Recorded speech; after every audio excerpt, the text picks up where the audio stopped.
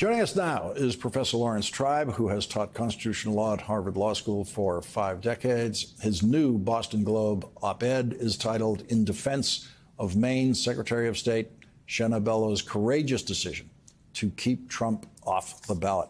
Professor Tribe, I read your Globe op-ed piece. I want to go to the new information we have tonight in Donald Trump's legal filing in Maine. Point one is he did not engage in insurrection. Those words are in quotation marks, engage and insurrection, leaning heavily on whatever the legal definition of engage and insurrection turns out to be in this case. That's exactly what we would expect him to say, but there's nothing new about that.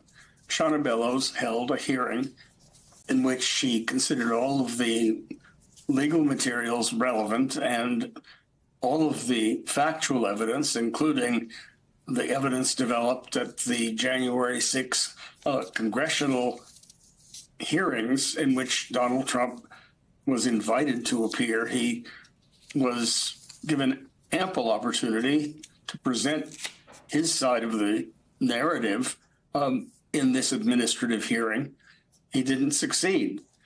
His claim that he was denied fair process is based on nothing in the law. He's absolutely confusing an administrative hearing of the kind that Shenna Bellows properly held under the law of the state of Maine with a criminal trial or with a civil trial in which damages might be assessed or the property or liberty of the defendant might be at stake. Here, what is at stake is whether Donald Trump disqualified himself. Unlike many other possible disqualifications, like age or birth in the United States, where there's nothing an individual can do to remove the disqualification. It's just there because of a fact that's beyond that person's control.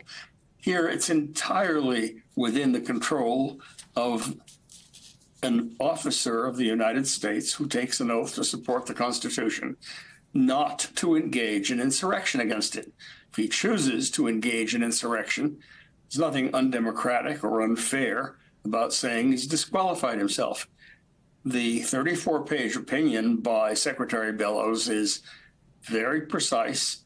She invokes the right statutes under the law of Maine, and there's nothing in what the president's new lawyer just filed that in any way gives the courts of Maine a basis to overturn what she did. But she was right in suspending the effect of her decision pending an appeal to the Superior Court of Maine, recognizing that she doesn't have unilateral authority to make this decision. Donald Trump's new Maine lawyer is leaning on the statutes in Maine, saying that those statutes only give the Secretary of State authority to do things like make sure he has enough signatures to be on the ballot, requires thousands of signatures, make sure his address is correct, kind of clerical things like that in his application to be on the ballot. And then the Trump lawyer says the Secretary had no statutory authority to consider the challenges raised under Section 3 of the 14th Amendment. We're basically trying to treat the disqualification clause of Section 3, which is really central to the preservation of democracy from those who would overturn it, as a kind of second-class status, not nearly as basic as residency or birth. It isn't. It's equally important. It's perhaps the most important qualification. And there's nothing in the law, either state or federal, that draws a distinction between bases of disqualification that are rather simple to apply, like age, and those that are more complicated to apply, like whether you're an insurrectionist. There's no principled basis for treating them differently unless we say that hard questions are not to be put by the Constitution of the United States to public officials. What it all comes down to, all of these arguments, both here and in Colorado, are not really arguments about Section 3 of the 14th Amendment and why conservatives and liberals alike have concluded that it applies here. They're basically arguments against the Constitution. They're arguments that say the Constitution of the United States made a big mistake in telling officials of the United States, especially a president, that if they take an oath to support the Constitution and then turn against it and engage in treachery against the Constitution, insurrection against it, then they can't run again. That provision just shouldn't have been there because it's not a good idea. If somebody is popular enough to potentially win, then they really ought to be able to run even if they're disqualified. But there's no basis for that. It's like somebody saying, I don't like the Second Amendment. Second Amendment means a lot of people die who shouldn't die, so I'm going to disregard it. You can't just take part of the Constitution and say you don't want to take it seriously. Either the Constitution is the law of the land, and it's the only fundamental law we've got, or it isn't.